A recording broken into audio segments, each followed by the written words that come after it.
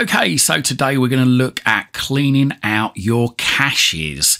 This should free you up a bit of space in Windows and also possibly even speed up your system. So why not stick around? All the details coming up shortly. Don't forget to like this video, share it and subscribe to my channel. Doing these three things help us make more great videos for you. So as I say, today we're going to look at cleaning out your caches in Windows. This is going to show you how to do it in Windows 11, but to some degree this will apply to Windows 10 too. Now, what are caches? Are they important? Well, caches are designed really to try and speed up your computer and your browsing, etc. But over time, they take up a lot of space on your computer and can end up doing the complete opposite. When your cache grows to such a big size, it can actually slow your system down. Now, there are several different caches on your system for several different things. You may have caches in your emails, in your web browser, also on your system itself. And as I say, they are really designed to speed your system up. But as your cache grows, it takes longer for your computer to find that file to speed up the system. So it can, in actual fact, end up, once it grows to such a big size, it can end up slowing things down because it takes too much time to go through all the information on your system to find the cache file that it's looking for. So let's have a look. So first of all, what we need to do is click on our Start button and then on our keyboard, type the word disk clean, and hopefully after a few seconds under best match you should see disk cleanup. Move your mouse over it, left click once. Okay, and then you should get this come up here. Now what I would suggest is make sure that temporary internet files is ticked, and then obviously like mine here, I've got recycle bin there. Now I've got 33 gigabytes of stuff in my recycle bin. So let's tick that. Although it's not a cache, it is taking up space. And we've also got here temporary files. That's taking up a bit of space, and we've got thumbnails as well. Now this is going to rebuild our thumbnails once we delete this. We shouldn't notice any difference, but it might end up speeding up the time it takes for little thumbnails to be generated, like in pictures. So okay, once you've done that, click on OK. And then it says, are you sure you want to permanently delete these files? Click on delete files. Now this bit might take a bit of time. It really depends on how much there is to clean up on your system. Just leave it, let it do its stuff and wait for this box, this disk cleanup box to disappear. Once it disappears, it means it's cleaned up that part of your system. But don't go anywhere just yet because we're going to do a few more cleans. Now sometimes in Windows 10 and 11 this does have a tendency at times for the box to stay on the screen. Just move the mouse and the box may well disappear. If it does, that's fine. So the next thing we want to do is click on the Start button again and again type disk space clean and then click on disk cleanup under best match. And then this time what we want to do is we want to click here where it says clean up system files. So again, this is going to search through the system and see what it needs to clean up. What we can do here is we can tick a few more boxes. So we can tick Windows upgrade log files. So if you've not got any problems with Windows Update, if it's all up to date, then click on that. That's going to free up quite a bit of space. Temporary internet files, again, leave that ticked. If it's not ticked, tick it. System error and mini dump files. If you've not had any problems with your system, then tick that. Windows error reports and feedback, tick that. And again, if you've not had any problems with your system. The DirectX shader cache, tick that. Device driver packages, you can tick that. Delivery optimization files, tick that as well. Language resource files, tick that. Again, if there's anything in the recycle bin, tick that. Tick temporary files and tick thumbnails and then click on OK. And then click on delete files. And there we go. It's now going through. And again, this could take some time. If it seems to stick on anything, then just leave it for a few minutes and then just try giving the mouse a little bit of a wiggle. So there you go. As you can see, my green bar is going up the screen now. It's cleaning up the Windows upgrade log files. Hopefully shouldn't take too long. And there you go. I just wiggled the mouse. And there you go, that box has disappeared. I don't know why it does that, but it does. So the next thing we want to do is we want to hold down our Windows key on the keyboard. That key is usually on a laptop between the FN and ALT key on the bottom row of keys on the keyboard. Or if you've got a desktop PC, then it's the Control or CTRL key and ALT key, again on the bottom row of keys on the keyboard. Hold that down and tap the letter R, R for Romeo. Then let go of the Windows key once this run box comes up. Delete anything that's in the open part of the run box. As you can see, I've got regedit in mine. So delete that out and type in there prefetch. That's prefetch. Then press enter or return on your keyboard. Now, it will probably say you don't currently have permission to access this folder. Click continue to permanently get access to this folder. So move your mouse over continue, left click once. Now in here, there are a lot of files, and these are basically files that I've loaded up in the past. And what it's doing is it's telling your Windows system how to load these files up so that the programs or apps load quicker. Now, there's a lot of programs in here that I know I haven't used for a long time. Some of them are not even installed on the system, so they're taking up space. As you can see here in the bottom left of this window, I've got 513 items. Now, I don't regularly use 513 programs or apps on my system. So rather than sit here and go through the list, what I'm going to do is I am just going to delete everything that's in there. Now, that's fine.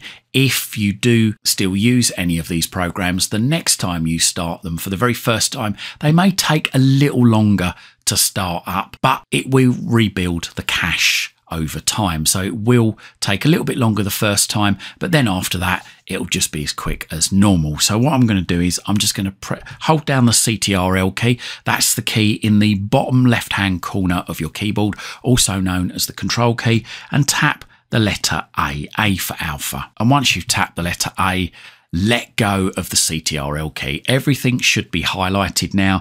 Then just simply press the delete key on your keyboard.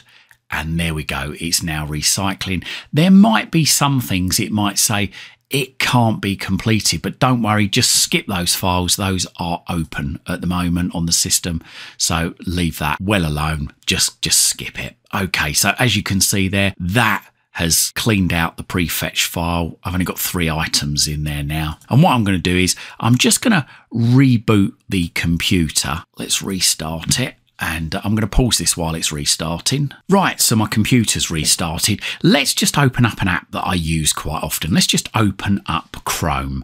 As you can see, it still loads up pretty quick. And what I'm going to do is I'm just going to close it down, and let's just go back into prefetch. So I'm going to hold down the Windows key, tap the letter R, let go of the Windows key, press enter or return on my keyboard, click continue. And as you should see here, there you go. Some of the files have already recreated, in particular, the files for Chrome. But there was a lot of old files in there that I haven't used. I haven't used in ages. I noticed there was a few things in there that I haven't used in years. So there was no point in having them in there. And that's cleaned up a little bit of space for me. So what's the next thing to do? So let's just open one of our browsers first of all. So I'm going to open Chrome. That's the one I use the most on here. I'm going to click on the 3 dots in the top right hand corner. Going to go down to settings, click on that, and then in search settings I'm going to type the word cache. That's C-A-C-H-E, and then click on clear browsing data. And then what we want to do is we want to untick everything apart from cached images and files, and the time range we want to change that to all time. If we want to, we can click on advanced, and again untick everything, but I think the cache is in the basic section, so that's fine.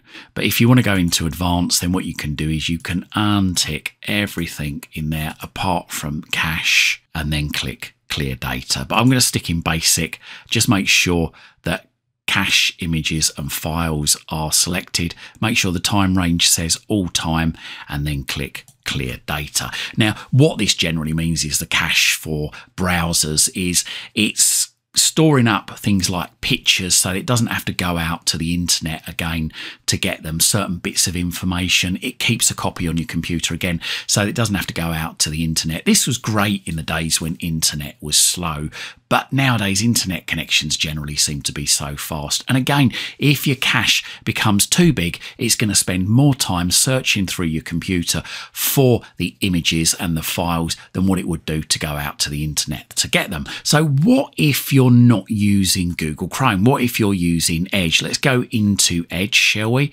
And again, 3 dots in the top right hand corner, go down to settings, and let's click in search settings and type in there cache, and there we go. So it says here clear browsing data now. Click on choose what to clear just to the right of it, and make sure the time range is set to all time.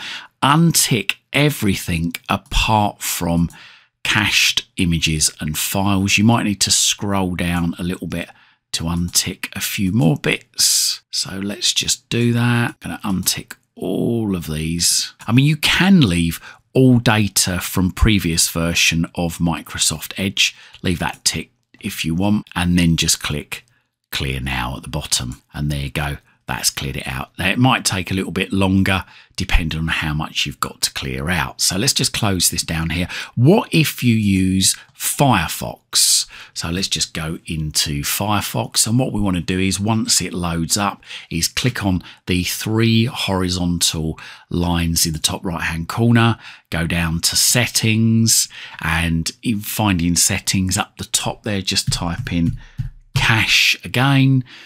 And there we go. We've got here calculating site data and cache. So let's just click clear data there. And we want to untick cookies and site data. And we want to leave cached web content selected. Click on clear, and there you go. That should now clear out that too. So let's just close this down. I'm just going to click on the tabs up the top there to close all of it down. What if you use Thunderbird as your email client? That's got a cache in it as well. So let's just load up Thunderbird. Okay, so once that's opened, then go to the 3 horizontal lines up there, and then click on them, go down to settings, click on that, and again in finding settings type cache.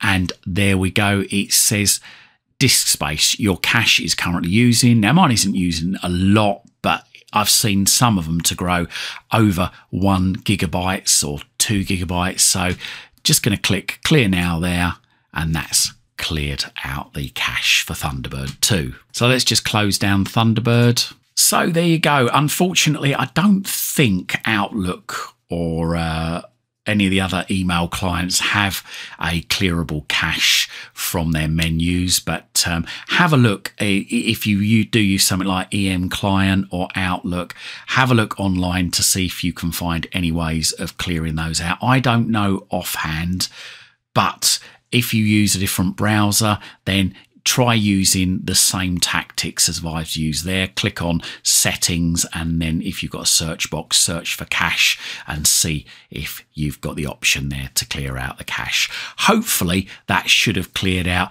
a bit of space for you, hopefully speeded up your system. Let us know in the comments down below how you got on with following this guide.